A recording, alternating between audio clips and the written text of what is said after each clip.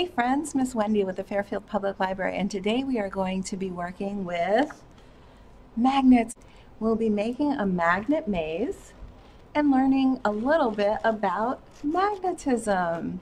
Please join me. So friends, in your envelope you have a piece of chipboard, 2 magnets, different shapes and colors, 1 small piece of cardstock, and what you'll need are scissors, a pencil with an eraser, and markers or crayons or something that you like to color with.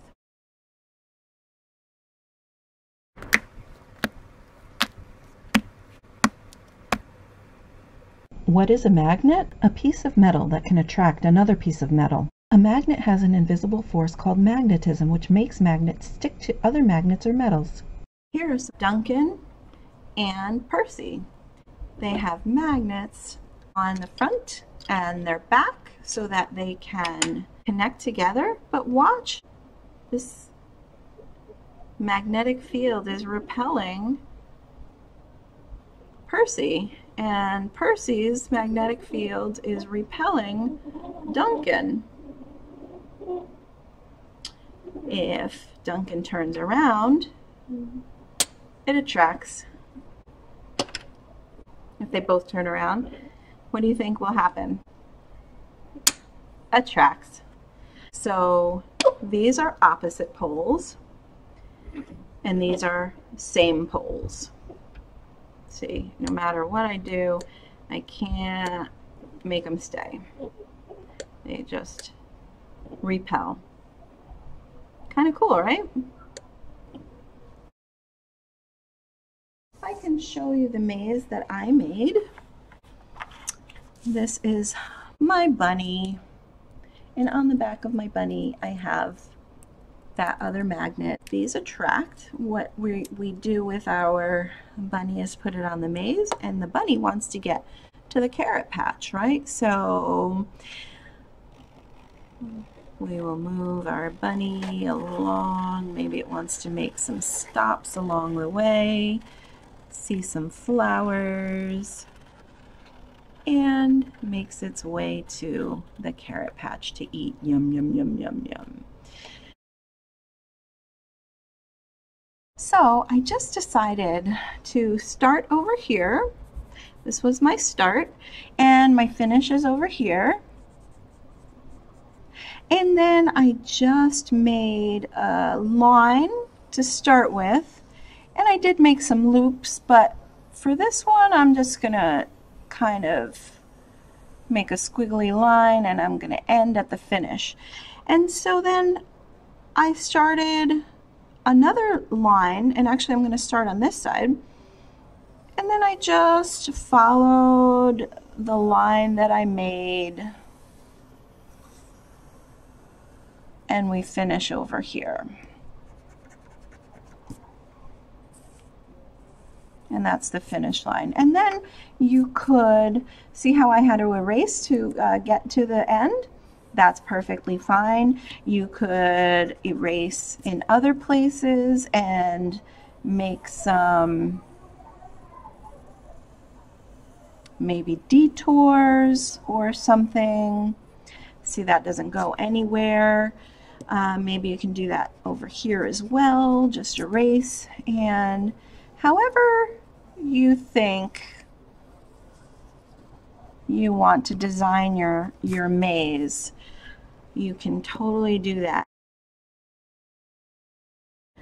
So there's my maze, and what I think I'm going to do, I'm going to make this a racetrack, and I'm going to just draw a little car on here. Now, see how small my bunny is? You want to make this very small, just to fit, not too much bigger than your magnet. And so we're going to just use a little piece of the cardstock, and I'm just going to make a car, and I'm going to cut it out.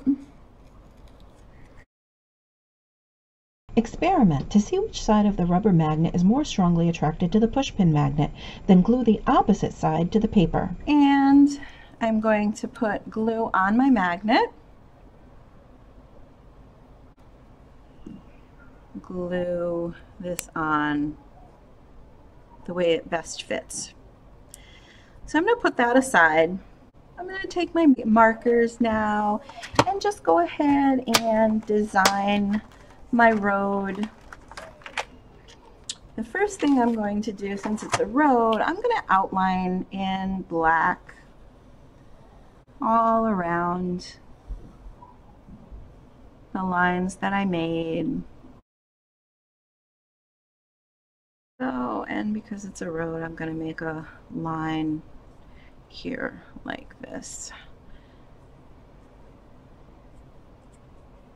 That's like the dotted line in the middle of the road, right? And this is the finish line, and I'm going to make a checkered flag. And then I'm just going to, there's some grass here, grassy spots. Maybe there's a lake right there too. I think I'm going to make a lake there. And over here, maybe some flowers over here, or some trees. Maybe I'll make a little tree. So you design your track any way that you'd like.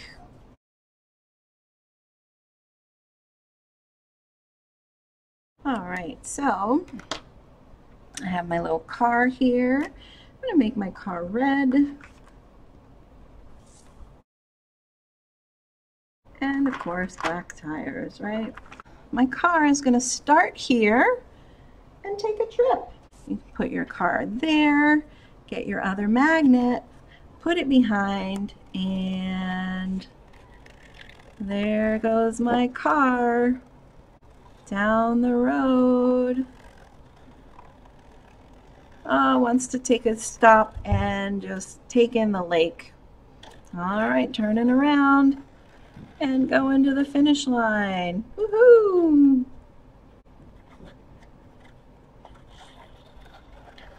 So I hope you'll have lots of fun designing your road, playing with your magnets. And if you'd like, you can even have something on the other side of your cardboard. So you can design another one and have two different mazes.